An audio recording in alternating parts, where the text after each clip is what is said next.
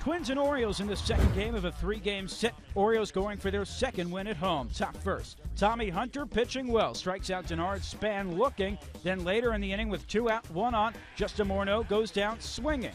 To the bottom of the second, Adam Jones with a solo homer to right off Francisco Liriano. That puts Baltimore on the board as they're up 1-0.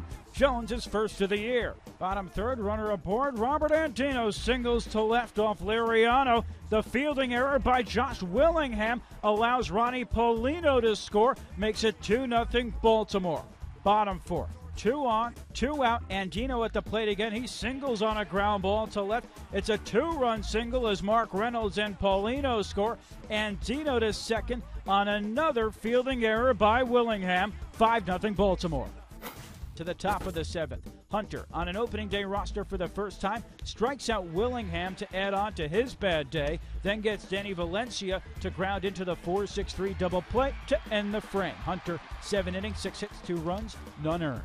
To the bottom of the seventh, with 1 away, the Orioles continue their long ball ways, beginning with Nick Markakis. High fly ball, right center field. He got a lot of it. Back it goes, and that ball is gone.